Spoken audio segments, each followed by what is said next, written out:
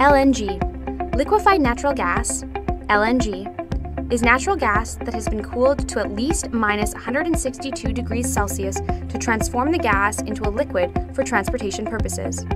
To understand why liquefying natural gas is important, we first need to understand natural gas's physical properties. Methane has a very low density and is therefore costly to transport and store. When natural gas is liquefied, it occupies 600 times less space than as a gas. Normal gas pipelines can be used to transport gas on land or for short ocean crossings. However, long distances and overseas transport of natural gas via pipeline is not economically feasible. Liquefying natural gas makes it possible to transport gas where pipelines cannot be built, for example, across the ocean. The four main elements of the LNG value chain are 1. Exploration and production, 2. Liquefaction, 3.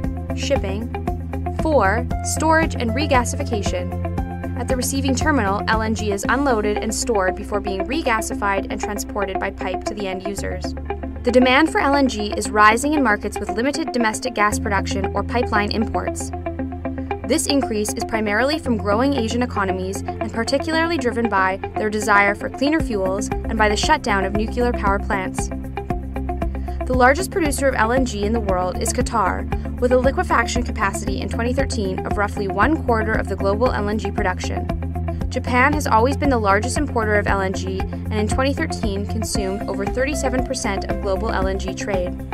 The extraction process also has environmental and social issues to consider. LNG projects require large energy inputs for liquefaction and regasification, and therefore have associated greenhouse gas emissions. Spills pose concerns to local communities.